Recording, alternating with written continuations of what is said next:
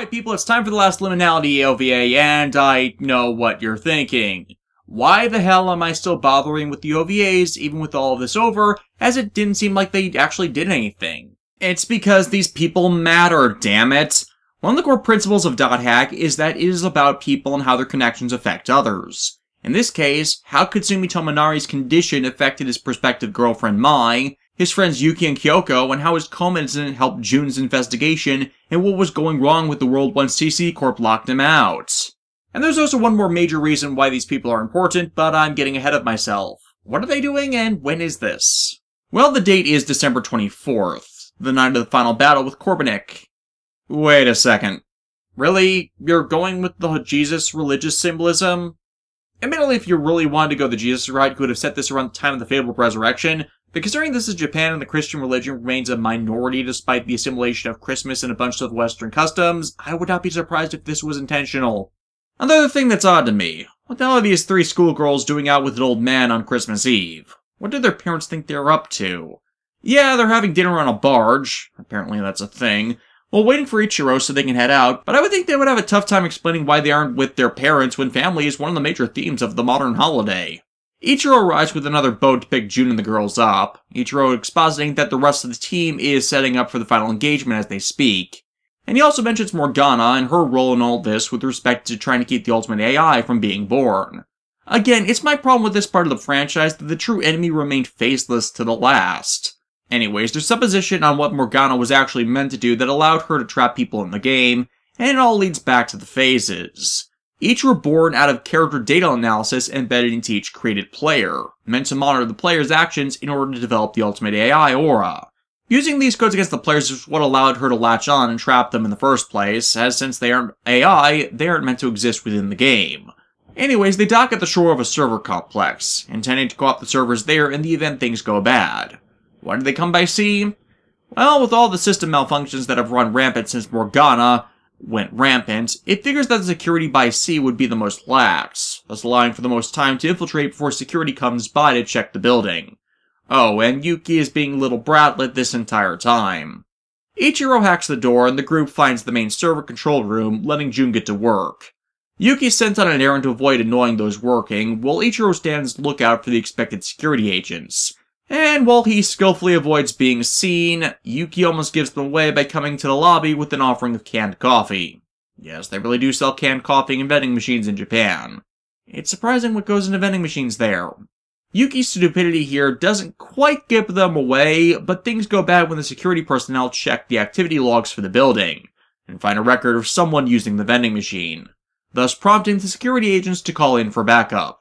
Jun finishes installing his program to take over the backup servers, Mai logging in with a spare headset to listen for the sound. However, Jun can't manage to connect. Morgana's work most likely. In the meantime, Kyoko, Yuki, and Ichiro endeavor to keep the guards away from the control room, pulling a variety of stunts you would expect from Looney Tunes.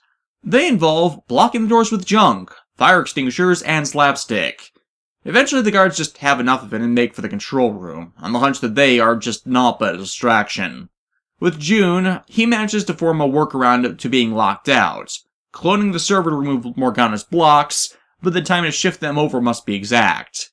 And so, it's up to Mai to observe the battle, and that's when the time is right.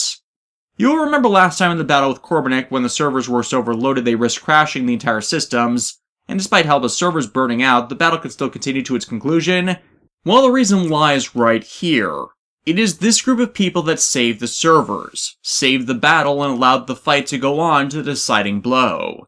It is because of Katsumi going into a coma, of his connections to these people, and because Jun didn't give up his investigation when he was thrown out of CCCorp, and that held enough faith in them that he sent Ichiro to act as their contact, that Kite could win against the last phase, and that Aura could restore the system, and thus save everyone.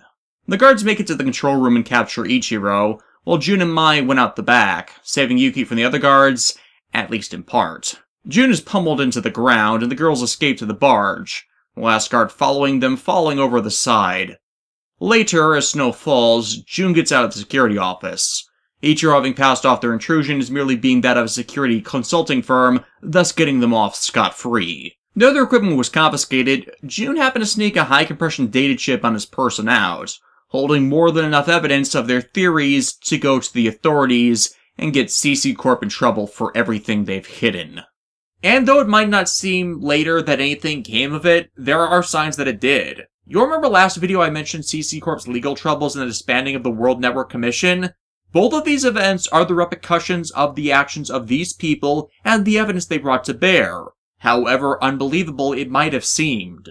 That's why these people were important. Though Kite and crew may have been stopping Morgana in the game, they didn't do it alone. There were always unseen people whose acts were affecting things even though we could not see them within the confines of the games presented. The OVAs allowed for character studies of these people, and provided backstory elements for the reality of this world. Some of it is mythos, some of it was time-wasting. Hell, a lot of it was time-wasting. You could have cut Yuki and her OVA entirely and not lost a major plot piece. The Trimagistus' act provided the last pieces of the puzzle, and it came down to Mai to time exactly when critical collapse was irreversible, and hit the key that saved the battle. Taking out the last phase was a team effort, and in this case, everyone did pull through. So naturally, with everyone recovered, Morgana gone, and Aura now fully manifested, it's time to party! And that party is the focus of the last story directly part of IMAX events. .hack signs final OVA, .hack Unison.